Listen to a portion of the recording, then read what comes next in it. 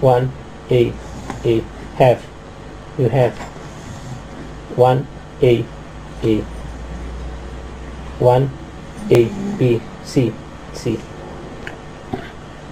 1 2 G H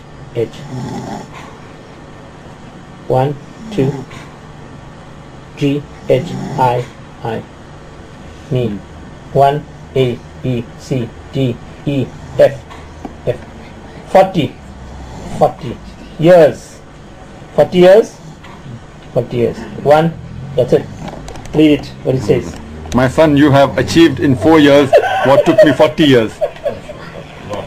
But uncle, it was because of your 40 years hard work that was possible.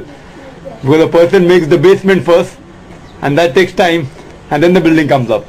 So because of your 40 years hard work that took 4 years, if it was in there, then I would have taken 44 years. So because of Allah has helped that we got guidance from you, that you did all this paid work and the hard work for 40 years, that's possible for us to do it in just a short time. So inshallah, Allah will reward you for everything. I mean, all the people that love you and are doing their best. Maybe the third fellow will also go. He's superstitious, you see. So he sends his daughter-in-law to her father's house, and conveniently he forgets. He doesn't want to recall her. So she's taking revenge.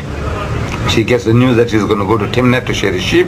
So he sits by the wayside to waylay him. She's got a master plan. So now he's making his daughter-in-law pregnant. Twins. And these twins, Faris and Sarah, it says here, are the great-grandfathers of your God Jesus Christ. Where does that fit in? Is that your doctrine? And the man is honored for begetting bastard children from his daughter-in-law because he becomes the great-grandfather of your God Jesus Christ. Matthew chapter 1 verse 3 says, and Judas beget Fares and Zara of Tamar. Who are they? It tells you Genesis chapter 38. You come to 38, he says the father-in-law and daughter-in-law committing incest and begetting bastard children are the great-grandfathers of your God Jesus Christ. So, in your religion, you fertilize the ground, or none, God kills him. But you fertilize your daughter-in-law, he blesses you. Make you the great-grandfather of his son.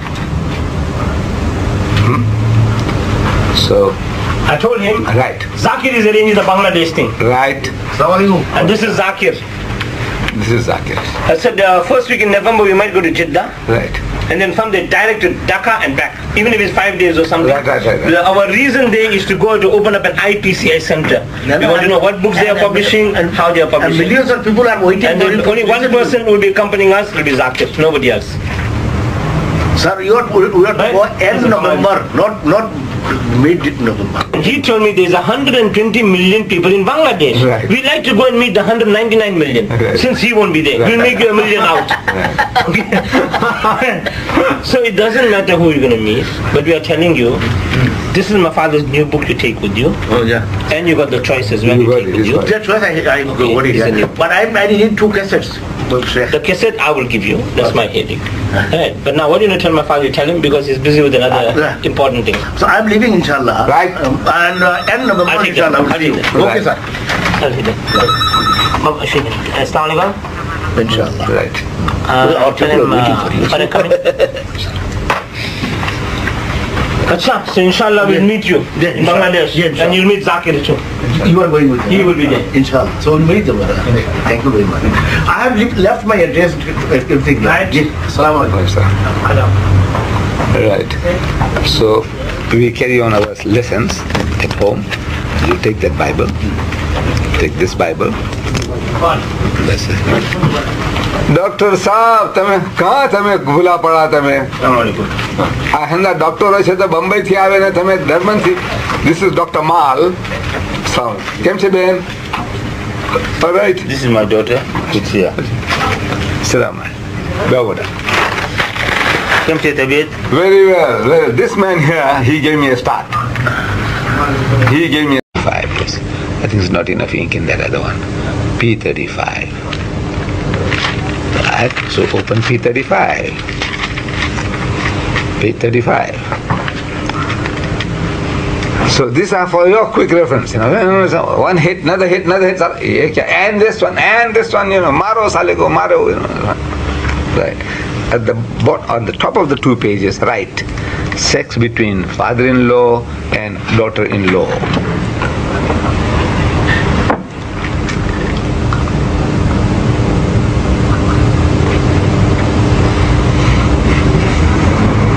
Sex between father-in-law and daughter-in-law.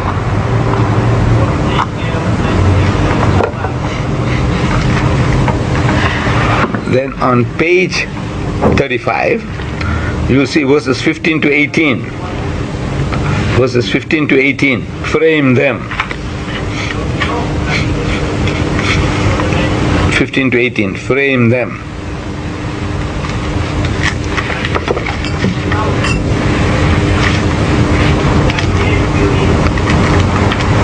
Frame them.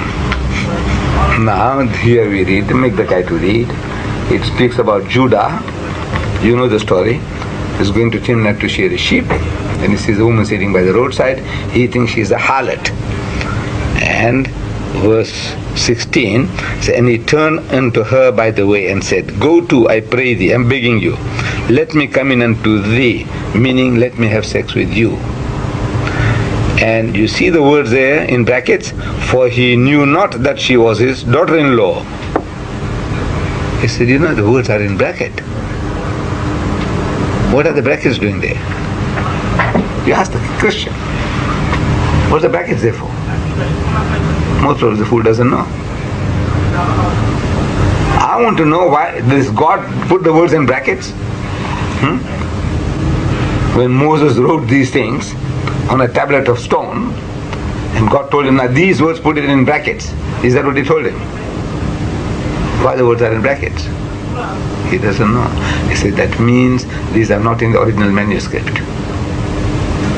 These are the words of the translator, the editor. He's editing it. He's trying to exonerate the guy. That maybe the poor fellow didn't know. Maybe he knew. Because here we hear today, guys are committing incest with their own daughters, 3-year and 5-year-olds. This is a bloody daughter-in-law, man, and a grown-up young woman and sitting, waiting there by the roadside. She's looking for customers. So why not? Even so what? What is the words in brackets? What are they for? You ask him, you shake him up. What are the words in bracket for? If he knows this, well, look, that means the guy maybe he knew. This is your translator doing that. Have you a right to add something in the word of God? Anybody? So that's not the word of God. If the rest is, this is not.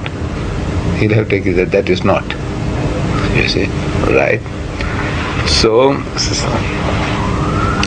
for he knew not. And she said, what wilt thou give me, that thou mayest come in unto me?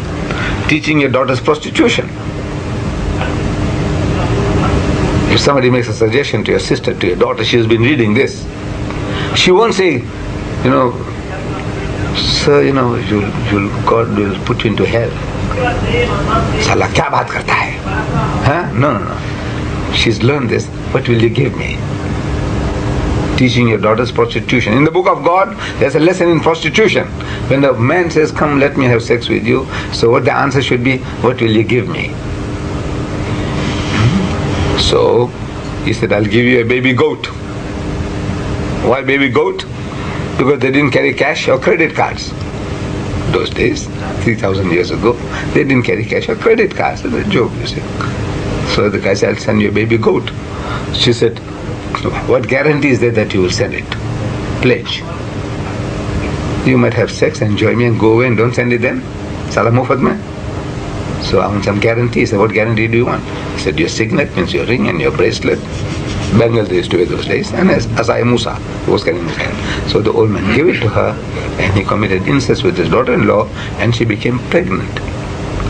One hit, twins. Twins laga diya. The whole chapter 38 is a very spicy chapter. It starts with Onan and Shelah, the 3 sons. Right. Er is big enough to get married, so The old man gets him married to a woman called Tamar. But heir does something not right in the sight of God, so God kills him. That's 2 Timothy 3:16. When you're expounding that way, it says, now where does that fit in? You have the guy. Where does that fit in? In that, suppose you're expounding that. 2 Timothy 3:16. It says, all scripture is given by inspiration and is profitable for doctrine, reproof, corrections, and instructions unto righteousness. How I remember this? I remember this: doctrine, reproof, corrections, DRC, Dutch Reformed Church. DRC, Dutch Reformed Church. So DRC, I remember that order. I don't know how you remember all the other references, but now this is how I remember DRC. So doctrine, reproof, corrections, and instructions unto righteousness. Right? This is what, anything that's come from God must fit in one of these 3 things. Just like this. Can you think of a fifth heading under which you can put the word of God? He can't. So nor can I. I don't want to be too clever. Good enough. That's all. We put it under the 4. So where does this fit in? He does something that God didn't like, so God killed him. Where does it fit in? Reproof. So you do something like that, what God doesn't want, God can kill you. Right? That's right. Now he tells his second son Onan, he said, now you go in unto your brother's wife and beget a child by her, so that the name of the deceased can carry on. You see, this was a family thing. They're very jealous to see that the name carries on. नाम मिट नहीं जावे दुनिया से. हमारा बेटे का नाम मिट नहीं जावे. So he said, look, the second fellow, he will do you a favor. That's a Muhammad. He married, and before he has any children, he died. Now, according to the Jewish law, so you help his widow out, give her a baby, and that name, Muhammad's name can carry on. वरना मिट जाएगा उसका नाम. So now, according to that custom, we're not finding fault with the custom. He is doing his duty. So he goes in unto his brother and sister-in-law. And while he's about to ejaculate, the thought occurs to him, if the seed is mine, साला नाम किसका होगा? मेरा भाई का होगा. So at the critical moment, he spills his seed on the ground. So God kills him also. Where does that fit in? Reproof. Right. Reproof. Man, you're supposed to do your duty according to your custom. Do your duty, man. But no, jealousy, envy. You don't want your seed to carry your brother's name. So he spills on the ground, so God killed him for that. Right? Now we continue. So the old man tells his daughter-in-law, go and stay at your father's house until the third fellow is grown. But at the back of his mind, he was superstitious. He says, on account of this woman, I lost 2 sons. Saleh, about to ejaculate, the thought occurs to him, if the seed is mine, साला नाम किसका होगा? मेरा भाई का होगा. So at the critical moment, he spills his seed on the ground. So God kills him also. Where does that fit in? Reproof. Right. Reproof. Man, you're supposed to do your duty according to your custom. Do your duty, man. But no, jealousy, envy. You don't want your seed to carry your brother's name. So he spills on the ground, so God killed him for that. Right? Now we continue. So the old man tells his daughter-in-law, go and stay at your father's house until the third fellow is grown. But at the back of his mind, he was superstitious. He says, on account of this woman, I lost 2 sons. Saleh, what do you call it? She is witch. Dakan. She ate 2 of my sons.